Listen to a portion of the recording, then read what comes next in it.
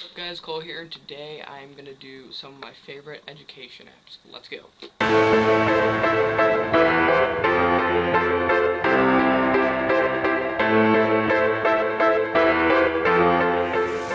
Okay, so first let's turn this on.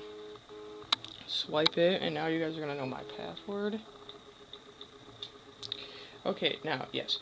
My iPad, let me push this down a little bit, is organized in many ways, but my education folder is right there.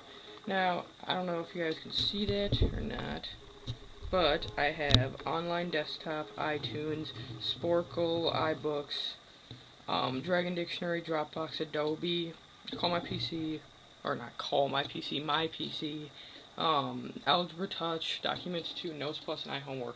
And now I am mainly gonna just talk about, let's go with 5 of them, which is gonna be Onlive Desktop, Dropbox, Notes Plus, iHomework, and Go to My PC. So first, let's start with Onlive. Now, you've probably heard of this before, but I mainly use this for school. In other words, as you can see, you have to put in your information. You have to make an account on onlive.com, and then you will put your information in. It takes a second sometimes.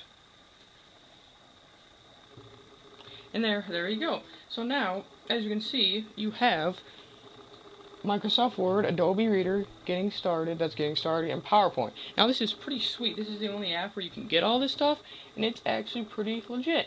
So, you hit Microsoft Word, it opens up. As you can see, it's just like opening it up on a Windows computer, and you got all your stuff. It's all there. You got all your top, all your bottom, it's all there. So, as you can see, that's pretty legit. And then up in the corner, as you can see, there's a little X. So you can just hit that. It's pretty responsive too. But yeah, so that's pretty much all I have to say about that app. It's pretty awesome.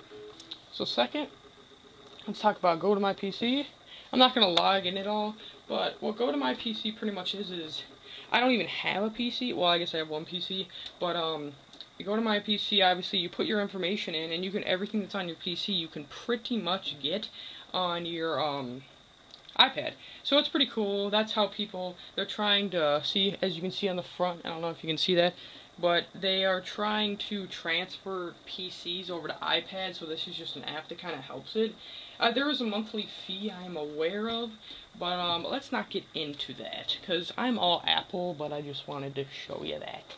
So now, let's talk about Algebra Touch. Algebra Touch is pretty much for younger kids, and as you can see, x equals 1, it's just a bunch of practice for algebra, and then you have to find all of your, see, if I hit that, it spreads it out, and then you have to find everything that fits together, and it will help you through the way. And as you can see up here, you can push Generate Problems, and you can push Edit, and then you can push Explain if you want to explain it to you, how to do it, and then see how on the bottom, actually, you can't see that because I'm not low enough. See all those steps on there? Those are all the steps to do it. But I'm not going to show you that right now because that would take a long time. But Algebra Touch, I think this app's about $2 in the App Store, but it's a pretty good deal for younger kids. You're not going to use it if you're over the age of, like, I don't know, over 9th grade, because you're pretty much past this step. Most, like, I know it past here. That's just coming from me. Maybe you don't, but that's coming from me. I know it past 9th grade. I knew it totally. Okay, Dropbox. Now, Dropbox is pretty much, if you don't know what Dropbox is, cancel.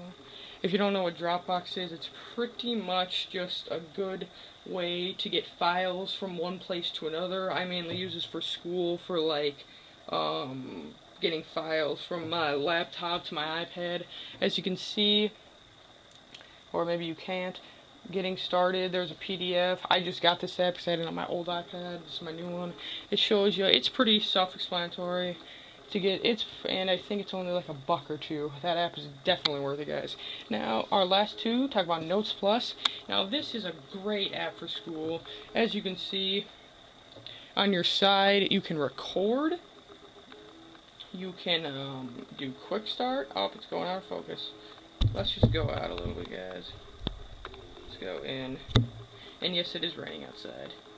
Man, it is really going crazy. But as you can see, you have a notepad here, and then you have your palm pad. So you can pull that up and put your palm on that, and you can write with all kinds of notes. But the thing with this is you're not typing it. You can type if you want to, but you can write and it'll fix your handwriting. Like if your writing is really bad, it'll fix it for you. So that's pretty cool. And you can put all kinds of notes and stuff in, and you can put make note writable, export to iTunes. You can put, oh, it just went out of it, sorry guys. Again, you can put in audio to like where you want it in your notes to tell you like how to do something and such. But it's I think it's really worth it. It's $5 or $6, but it's really worth it. Like you can even use it for school for all full time. It'll work just great for you. Now, let's go to, this is my last app, iHomework. Oh, just went out. iHomework. Now, this app beats the iCalendar, or the main app that comes on iPad, by a mile. You can, put all kinds of apps in. You have your list. I can't click on it, but then you have your list, and, that has all your homework and stuff, and that has your week of all your homework, and then this has, you can put all your courses in, and you can put all your courses into here, and it will show you like how it will show you like you can put your homework into each course, and then you can put your teacher under it, and then hook your campus portal up to it. I don't know if you guys have a campus portal, but I do. It shows all your grades and stuff, and you can hook that up so it'll show your grade next to it and everything. But then if you put homework assignments in, you can just link it with that what am I trying to say here? Link it with that teacher, and then it'll show up on your calendar under that class. Say you need to get this done for AP World History and such, and then it'll say the date, and it'll be under that class. And on the side here, I have homework that is completed. Then I have all my courses. So American Sign Language, World History, Geometry, Physics, English 9. Then I have reminders, so you can put reminder tabs in. Then I have what I'm reading, and then I have assignments. And then your calendar goes for, well, like the next year, but you can put it in a list form too. But yeah, guys, that is all I have for apps, and let's take it back to me showing me. That's what I'm trying to say. But that's pretty much all I have for the apps, and now let's take it back to me. Okay guys, that is all I have for my education apps. I hope you liked it. I know you might have not been able to see it in the links below. I will put all of the apps and the price for you. But yes, that is all I have for you guys. It'd be great if you could subscribe. That was cool tech stuff, guys. I'll catch you guys later. See ya.